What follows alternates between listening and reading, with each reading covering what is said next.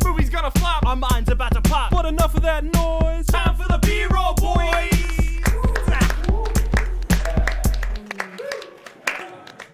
Welcome to another drug trafficking episode of B-roll Boy. Today we bring you 1986's Out of Bounds. He didn't even ask for an adjective, like he had that ready to go. You can tell that these are not rehearsed.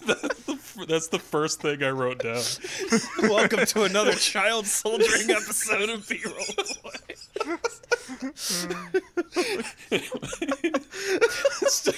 Starring Anthony Michael Hall. Today I'm your host Wes, and with me I got my partners in crime, Justin and Harlan. What's up, boys? Hey.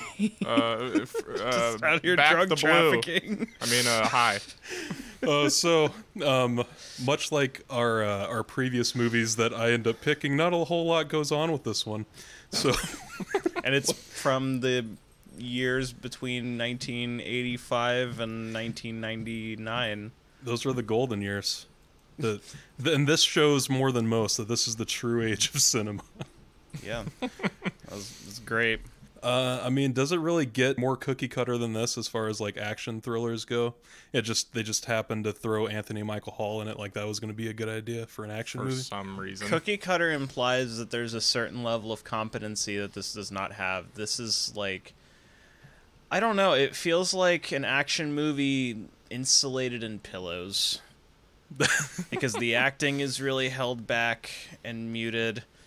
Like, the action is fairly held back. I don't think I've ever seen a less threatening presence on screen than Anthony Michael Hall. Yeah, at one point Justin said, like, there was such a lack of urgency in Anthony Michael Hall's performance. It was like watching Napoleon Dynamite in an action movie. And it 100% is. Like, I couldn't think of a better way to describe it.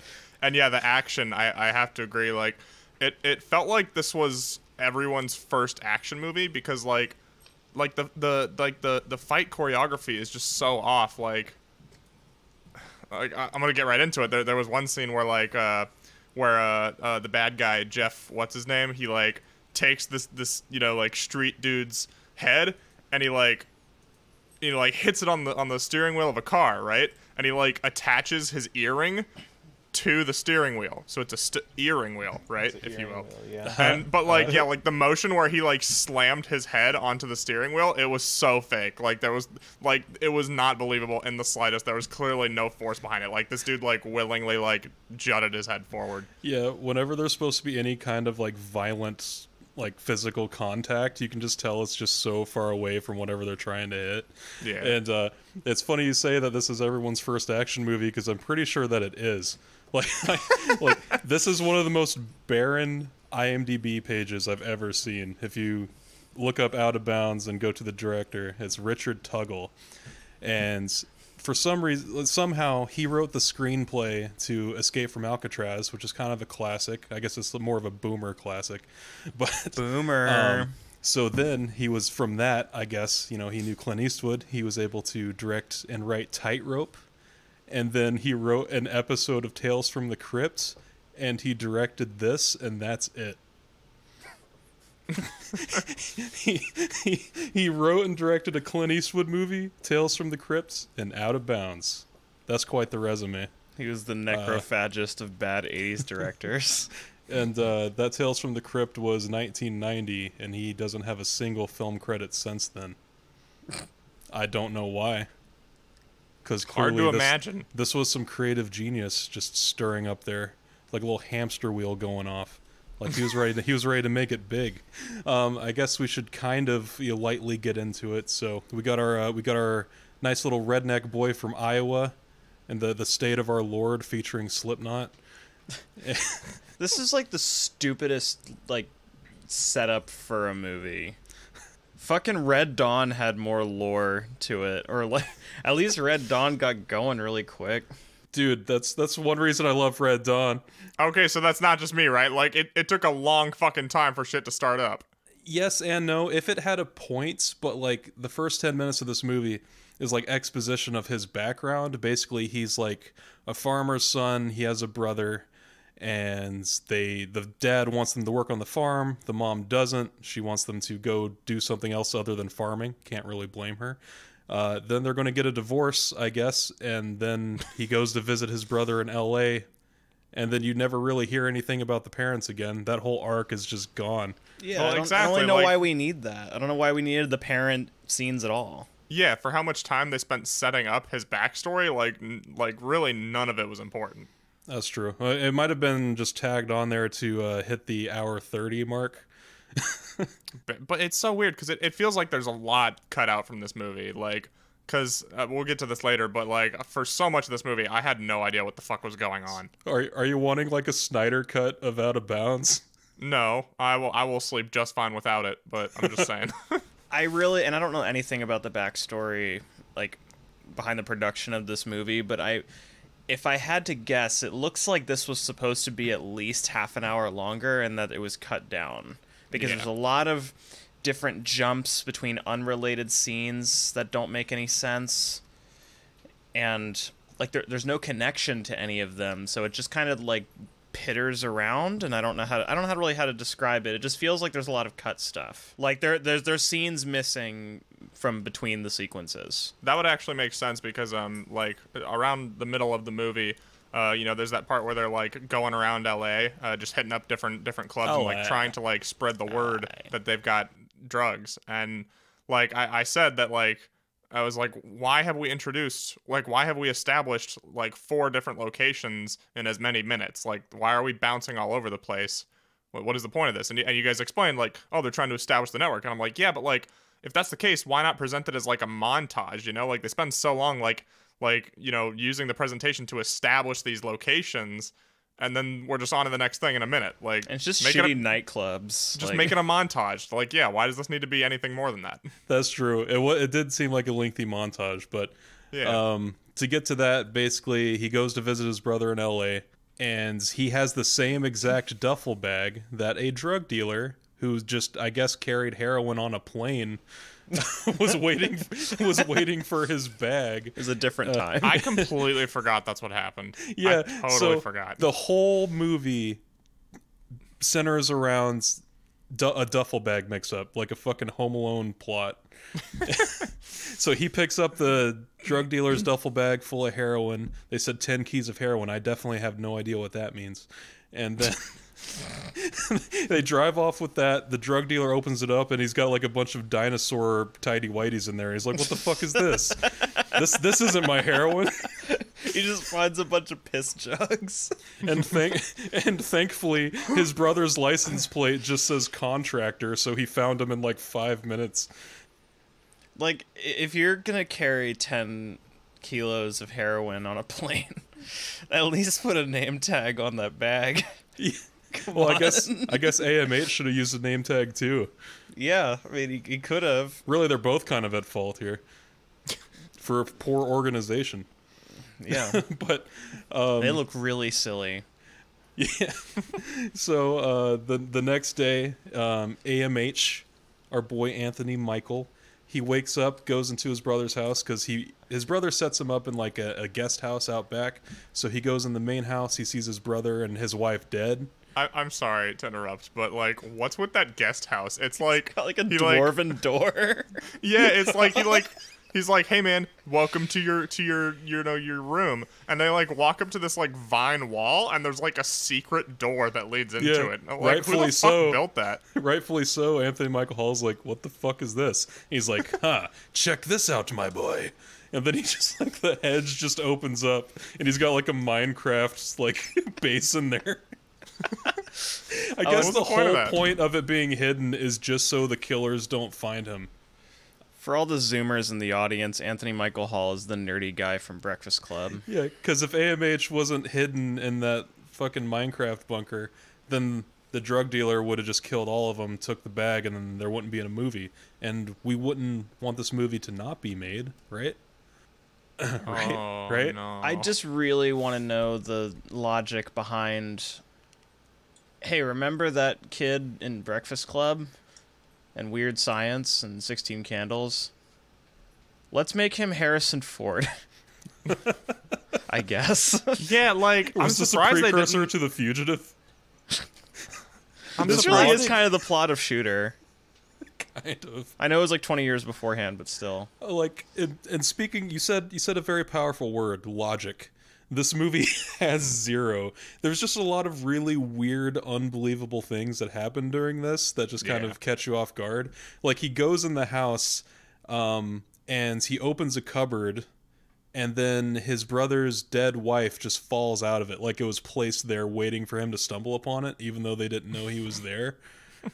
Like, why would they do that? Because they just left his brother's body just sitting out in the open. Yeah, they didn't bother to hide him. It's a metaphor. It's true. And then immediately after that, he picks up a gun that was like next to his brother's body, and I don't know who the fuck came in. I guess it was like a neighbor or something. He comes in and he's like, "No, wait, I didn't do it." And then he just pulls the gun at him, on him, and like he's gonna fucking shoot him. And then he runs out of the house looking guilty as fuck. And he also like he points the gun at the guy in the weirdest fucking way. I mean, like again, like it's really seeming like this was his first action movie. You can just tell just by looking at it.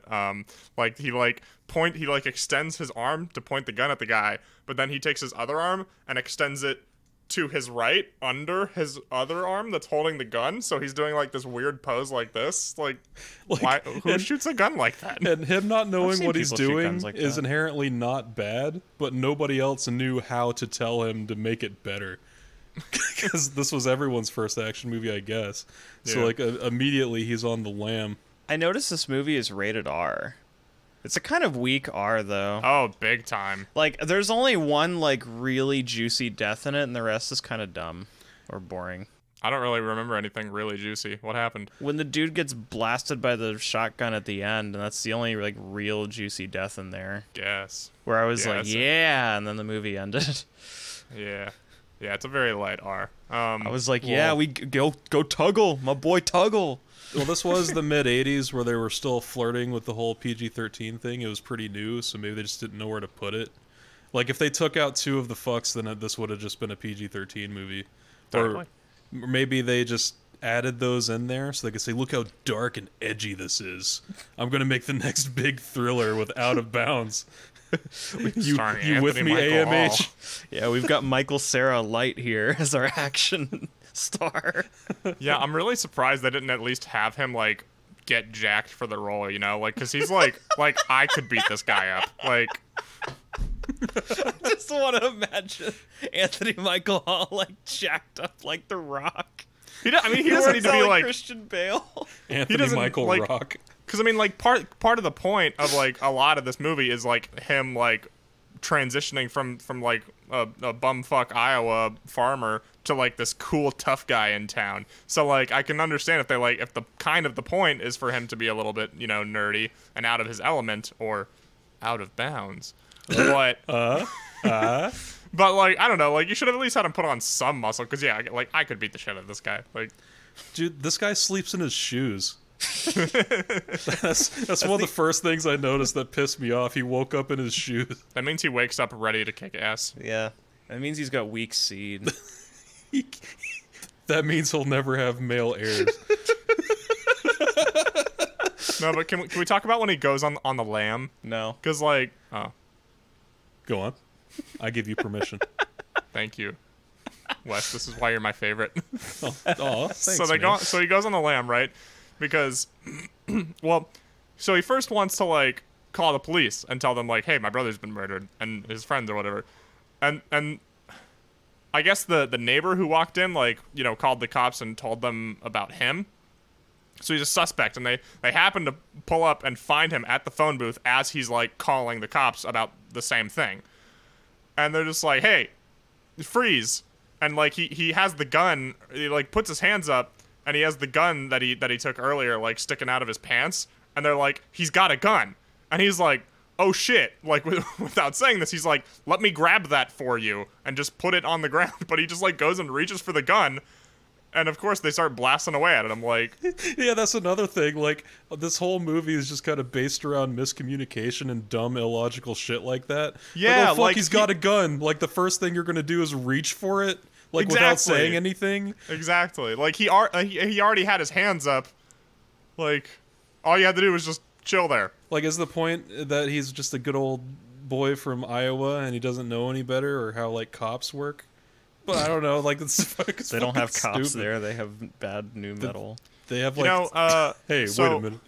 this whole movie kind of feels like Robert Tuggle. Is that the director's name? Richard Tuggle. Richard Tuggle. Excuse me. My Sorry. boy Dick Tuggle. Yeah, Dick Tugjob. He like it feels like he watched one action movie. Like he grew up in bumfuck Iowa as well. You know, like this is his self-insert character, and like Then he watched This- Death Wish and made this. yeah, yeah, because like he also has no idea how hostages work because of the next scene. Okay, that brings up illogical part number 4 in like 10 minutes. Because like when he pulls his gun, quote unquote, at the cops, he sees a dude on a motorbike, puts his gun up to him, he's like, "Hey, we gotta get out of here." And he's like, "Hell yeah!" And good thing this guy's like fucking Travis Pastrana, because he's just like navigating the city like it's nothing. Well, like why would you tell the guy, "Hey, drive me on your bike"? Like, be like, just give me your bike. Maybe he didn't know how to drive a motorbike. Well, then get a car. Like, Maybe he didn't know how to drive a car. There wasn't a car like in the general area, but I mean, like you said before, I mentioned that there's a distinct lack of urgency and also just lack of like, Common sense. I don't know, give a shit factor from AMH here. I mean, everybody sucks. Everybody in this movie sucks. But I mean, he's supposed to be a kid, a relatively sheltered kid, then he comes to the big scary world of LA where they do coke and listen to dad rock. But like when they go to all these different nightclubs, there's just variations of David Bowie playing. And he fucking kills somebody, he like carjacks somebody, he takes someone hostage, and he never seems that like bothered over it. He's always just got this, you can look at the poster and it's just a still shot of him with this bewildered look, and it never leaves his face. He's just got like this, huh? yeah, He he's just mouth very, breathes the entire movie. he's extremely one note. Yeah. Like you never would have known that this guy had never killed somebody because he doesn't really show anything about it. He's like, oh wow. Okay. I was like, wow, that was neat. That guy's head just blew off. Oh, and he also, I think we forgot to mention, when he's on the plane, there's this like, there's this girl that looks like the drummer of Green Day with like spiked blonde hair, and he has a sex dream about her, and then wakes up and she's like, "So what are you dreaming about?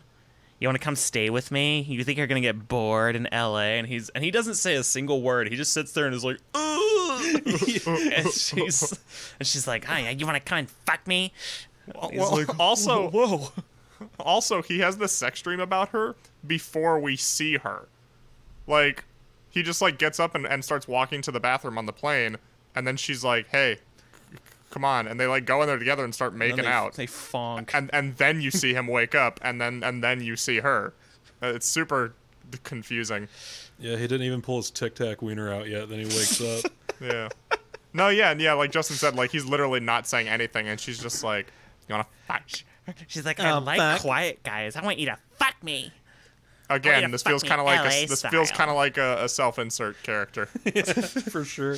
But yeah, then he wakes up and what you dreaming about? And yeah, like Justin said, he barely says a fucking word. It's like the opening scene of an RPG where like the other character's saying everything and he's like picking a line every 5 minutes.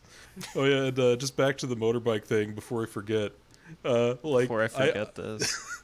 I just thought it was fucking hilarious. Like, during the chase, it just cuts to them sitting in a field just being total bros. He's Yeah. like, they think you did it, man. You got to get out there and clear your name, bro. Yeah, he's like he's given the guy like the entire rundown. Like at some point off screen, he must have stopped him and like, "Hey man, I'm sorry about that, but here's what's going on." I'm sorry to put a gun to your head. Like, Yeah, like 3 minutes I'm sorry ago. I kidnapped you under threat of death, but you understand, right? You know how it is. And he totally understood and knew how it was. He totally did. He's just like, "Nah, man, you can't go to the cops. They're gonna catch you." "Oh, bro, man, I'm sorry. Good luck with your shit." You know. Then you never I hope if hear I from ever him kidnap again. someone, they're as understanding as this guy is. Yeah, You're so non-threatening that I'm not even offended.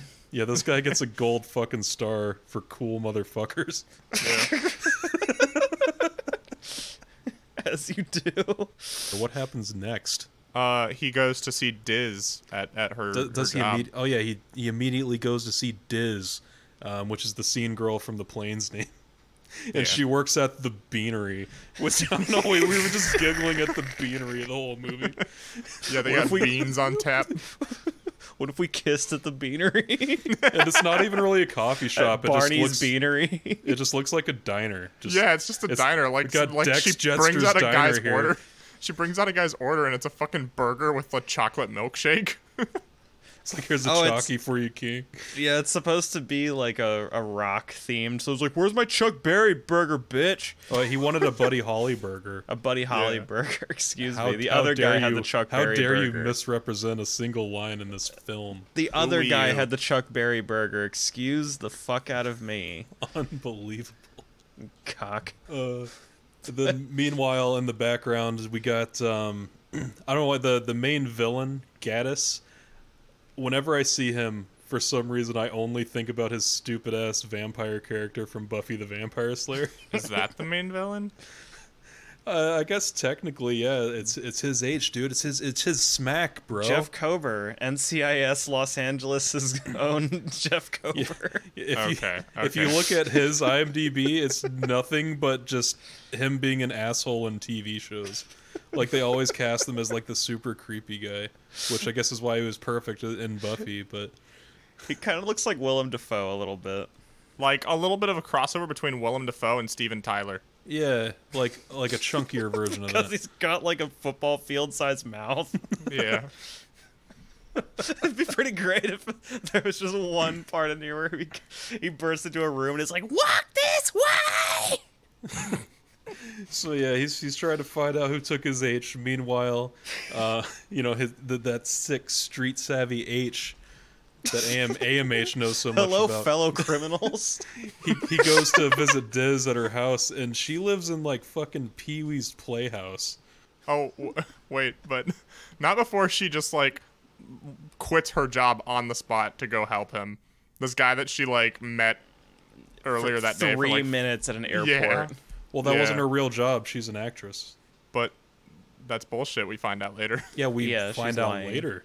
Well, she's like an actress in the way that everyone is an actress in LA, that they thought about it LA. once, but they've never like bothered trying. It's like, oh, I auditioned for like one role and lost it, and now I give up. Okay. But she has like a giant misshapen pink house, and it's just filled to the brim with stuffed penguins. Looks like 2 Chainz' trap house. Yeah, they're living like fucking Neon Genesis.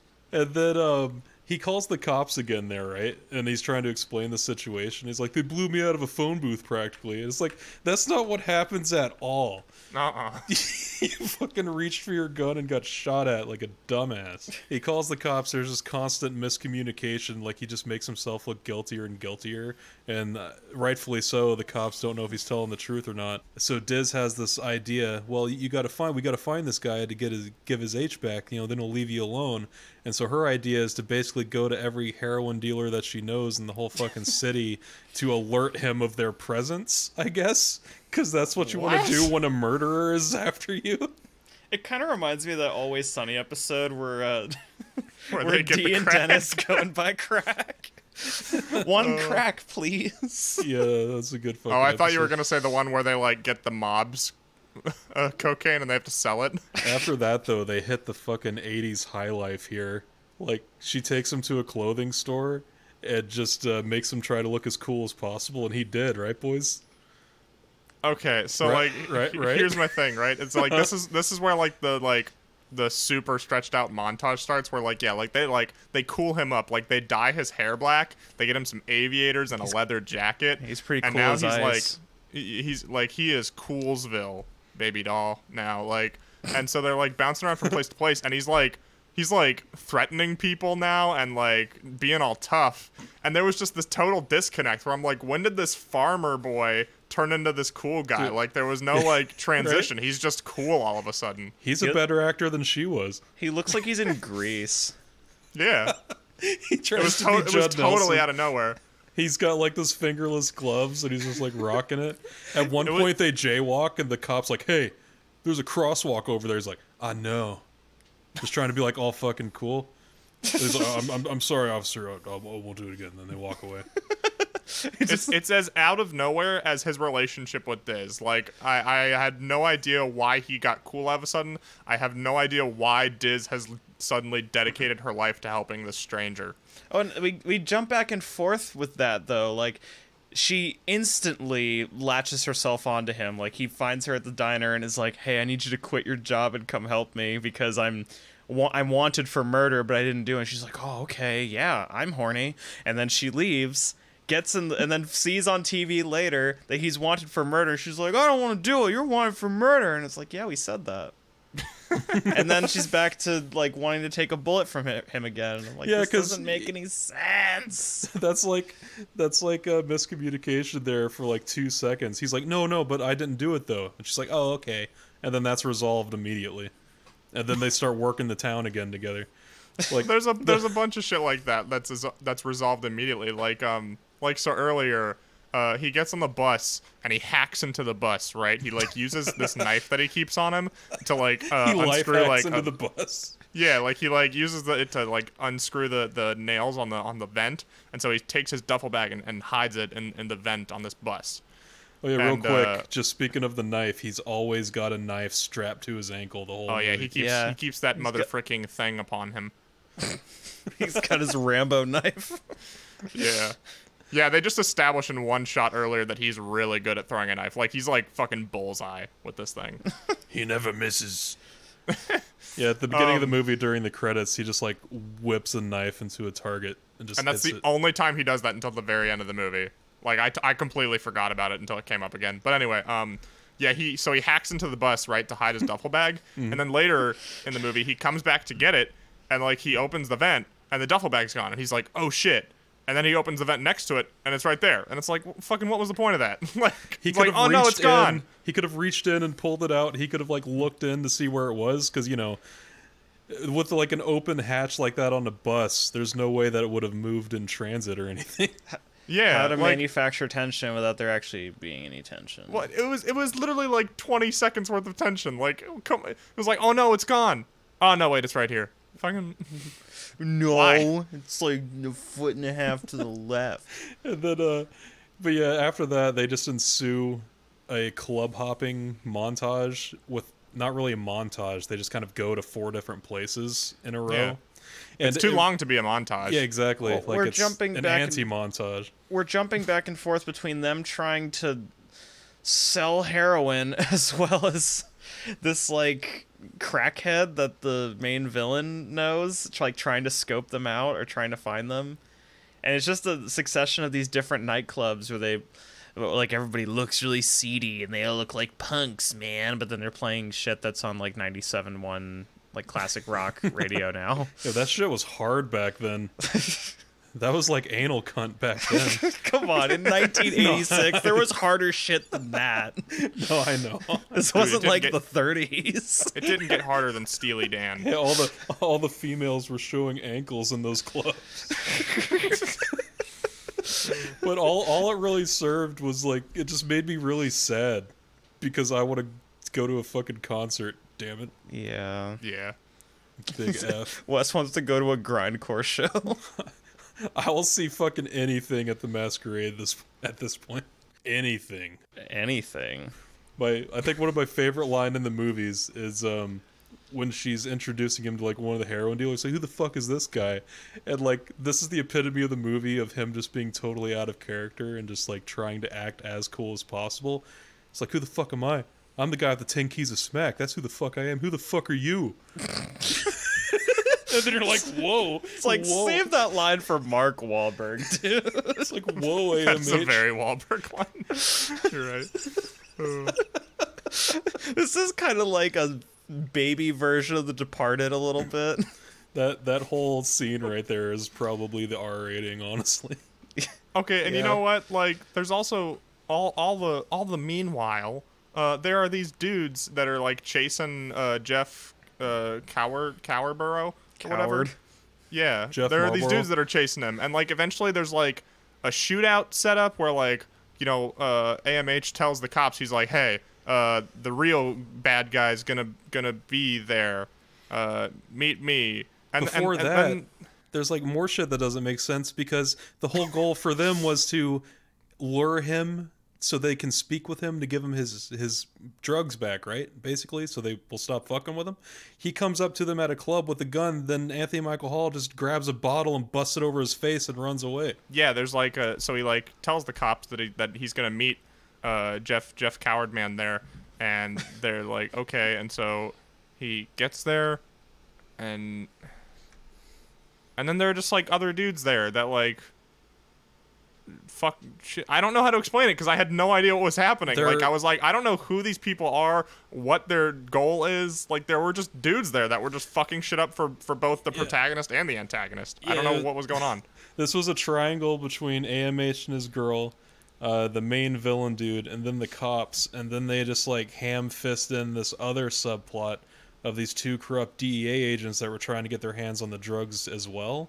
But I don't know why. They just kind of start fucking with them, I guess, to just get the drugs for themselves, but they don't really establish anything for them. They're just kind of there. And then the one DEA agent kills the other one, and then it's just him trying to get the drugs. Oh, that whole thing is just convoluted as fuck. Well, it's also that like we don't find out that they are corrupt cops until like almost the very end of the movie. But even then, we don't find out that they're cops at all until just a little bit before that. So like the whole time I'm like, who the fuck are these guys? Yeah, it's true. It doesn't explain them. It's like a cat and mouse. Actually, yeah. And there are also like so many different scenes where one of those guys that's you know, seemingly unaffiliated with everyone else just shows up out of nowhere and starts shooting. And I'm like, when did this guy get here? And then like the main villain guy, he finds Pee-wee's playhouse and he's like, oh, this is definitely her house. And then he fucking like reaches through the window like Michael Myers, and she was like just sitting in front of it, and then he kidnaps her.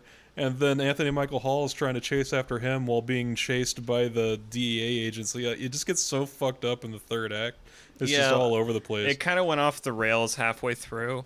I kind of lost track of what was going on. For 100%. as stupidly simple as the plot was, they did not need to introduce the DEA agents like at all. Yeah, I was like, why do we need the dirty cops? Like, they contribute nothing to this story. This triangle cat and mouse game wasn't enough.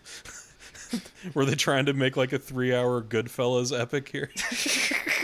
They took a note from Rob Schneider's advice and made it a rectangle of love. You know. I told you this is like a baby version of The Departed to me. It kind of is, like crooked cops and drug trade and. What kind of movie do you have, you know, for an action movie of the 80s if you don't have a crooked cop in there somewhere, you know? I mean, that's true. Terminator, where you have good cops, but they just get killed. Pretty much this movie could have ended at any point in the middle, where when he finally got in contact with that one guy, he's like, yeah, I left the drugs in this building. Go get it and leave me alone. And then they could have left L.A. The dude would have had his, like, fucking $1 million worth of heroin. And then they never would have seen AMH again. He could have fucked back off. Fuck back off to Iowa. Like, is once he has his drugs back, is he really going to put any time and effort into finding that kid? Probably not. Like, they could have just, like, got away scot-free, right? Yeah, it took me a second. I did a little bit of a double take when it's like, oh, the cops are no longer after AMH now. They're just like... Yeah, at the very end, just good now. All of the stupid, convoluted shit comes to a head. They kill the villain guy, which Justin said earlier is probably the most graphic shot in the movie, just that fucking shotgun blast. And then him and Diz just walk away. He's like, they're like, dead in the building. They're dead in the building, officer. And then the cops go in, and then they just walk away. Yeah, he's literally like, there's 2 dead bodies in there. And they're like, okay. And then they leave, and then they're like, well. Yeah, he was still trying to act like a cool guy about it, too. He was like, yeah, there's 2 dead bodies in there. And then the chick's like, oh, you're so cool. And then, so then they just walk away. It's like, you're so cool. You want to listen to Napalm Death and fuck, and then the movie ends. Oh, and speaking of Diz, you know, before the climax, you know, that we got our second act low point, where she like bears her soul to AMH. Where I started to get bored. She's like, I'm not really an actor. I lied to you. And like she's like, my name's not even really Diz. It's like Darlene. Darlene, yeah, and I'm like, wow, yeah, I really believe that your birth certificate actually said Diz on it. I never would have guessed that was a nickname. You call me by my government name. Only He the knows her police Christian call name. me that. Yeah. Her Catholic And yeah, also name. Jeff, what's his name, also has a thing for like giving AMH the upper hand for no fucking reason. He does it a lot in this movie, but like in the shootout at the end of the movie in the warehouse, like he is above, like he's on the second level, and he's like looking down at AMH, and AMH doesn't know he's there until he like drips blood on him. And then he looks up. But like he didn't know he was there before. He had plenty of time to shoot AMH, and he just didn't do it. And so AMH shoots him. He falls down, but he's good later. But then he like, even though he got shot in the stomach, he still like leans against a wall or something, and he points his gun at AMH, whose own gun has like fallen a couple feet away, and he's like, think you're quicker than your brother? Think you can grab it before I shoot you?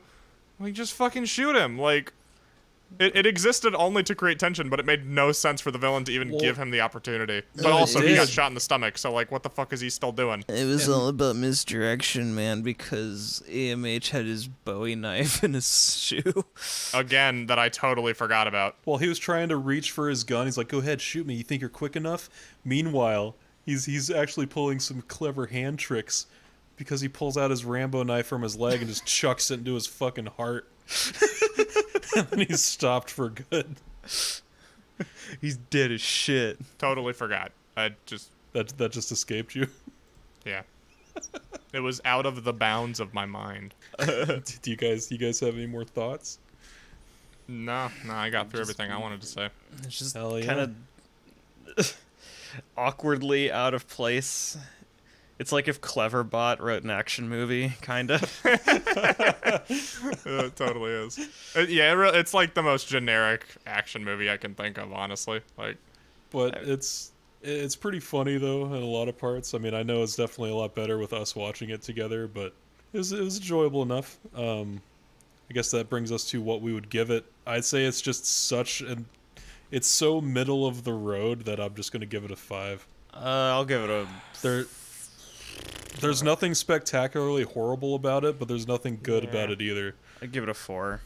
I'm gonna just barely give it a 4. Like, it's almost a 5.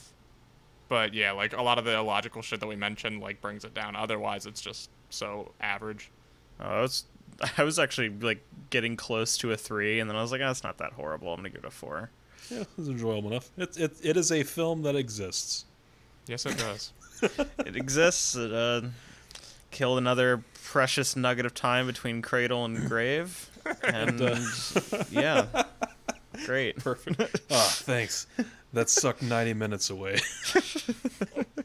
Closer to the void.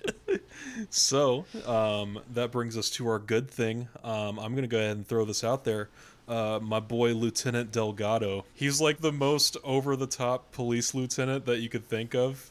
And it was just like great the whole time. At one point, Anthony Michael Hall's talking to him like about the situation. And he's like, well, kid, if this is true, you're way out of bounds. They're going to blow your ass. Oh! We're like, oh, they're going to blow your ass away. He did the thing. He was really enjoyable to watch. Like every time he was in a scene, it's just really funny. I to me. love it when 80s action movies drop the title. It's always great. Especially when it's a character like that. You're way out of bounds. I loved when Darth Vader was like, no, it's the Return of the Jedi. You know, that was a cool part. Yep. I loved it in Terminator 2 when they were like, hey, John, what day is it? And they were like, oh, it's Tuesday, Judgment Day. It's Terminator 2, Judgment Day. It's Terminator Tuesday. Judgment Day. Oh, Boo. dude. I have a definitive good thing. Oh, go ahead. The final kill of when Anthony Michael Hall kills Jeff Cover with the knife, that was kind of sick. All right, that was pretty hype. He That just, part like, chucks fucked. it in his heart. Yeah. I would have liked it more if I hadn't completely forgotten about the knife, you know? Well, that's the thing. It's about misdirection. I guess I'll say Jeff Kobe beef. I think he was. Kobe. He was Jeff he Kobe was, Bryant, R.I.P. Yeah, he was probably the best in his role, and I found him to be the most believable. I agree. He essentially plays that same character on every like crime TV show that he's in. Like they hire this guy to play that character for everything he's in, which like is another thing that adds to the genericness of it. You know, it's funny. So I don't have any trivia for this, but I did read that that AMH was in this movie because like he was always being typecast as like a nerdy guy, and he wanted to break out of that a little bit, and then they just did that with Jeff Kobe. How did that work out for him? You tell me. I mean, he's steadily had a career since then, so I guess it's not that bad. Yeah, could have been worse. He's a working actor. That's true. He is a working actor in Hollywood, and the Dead Zone TV show is pretty cool.